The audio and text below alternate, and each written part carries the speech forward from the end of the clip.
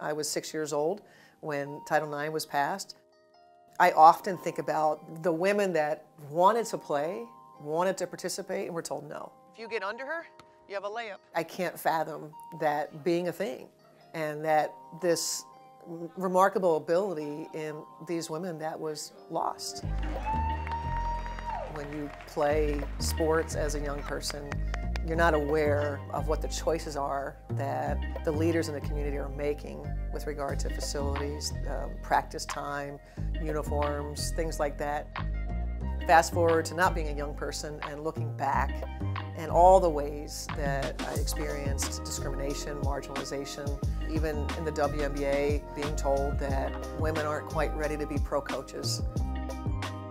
It's certainly, again, a part of the education process. I think the younger women that are aspiring to do the great things that maybe women before them have done, reminding them maybe that there was a path, because I think a lot of times younger people think that there wasn't too much before them. And so understanding who paved the way.